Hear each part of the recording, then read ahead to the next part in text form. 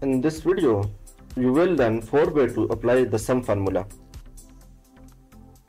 Click on the cell in which you want to sum all the values and click Home tab and click Auto Sum and then press Enter.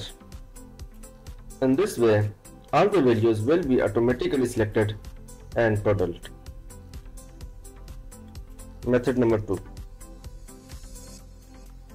Click on the cell in which you want to sum all the values and click Home tab and select Sum from drop down list and then press Enter.